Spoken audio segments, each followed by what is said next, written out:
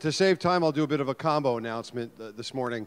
I have students from New Fairfield High School today with their teachers, Mr. G and Mr. Miller here, and they all braved traffic on 84 this morning to come do a tour of the Capitol. We also have a Danbury robotics team here, and Representative Chalesky, along with, I'm sure, Representative Santos and Godfrey, would like to congratulate them on all their accomplishments. They've recently were competed in the World Robotics competition in Texas and did very well. So I'd like to welcome them all to the Capitol today, and I hope they enjoyed their visit. Thank you.